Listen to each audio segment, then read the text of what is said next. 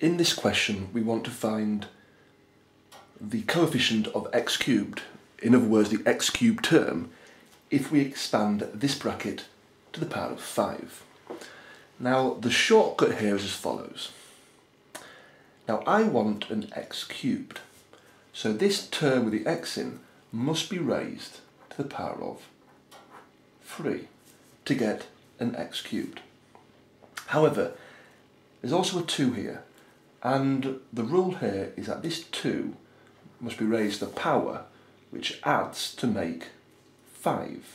So we've got a power of 3, we also need a power of 2, because 3 plus 2 is 5.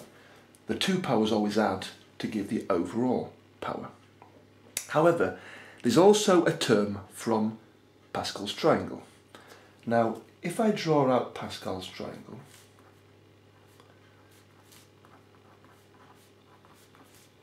and keep on going till I get to the line with a 1 then a 5 because of the power of 5. Now the term I must times by is given by 5c3.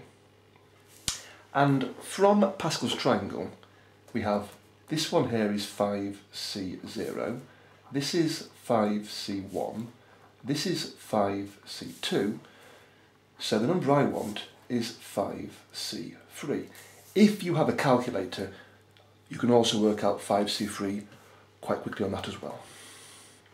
So 5c3 is 10. So this term is 5c3 is 10. Now then, minus 4x to the power of 3. Well, minus 4 to the power of 3 is minus 64.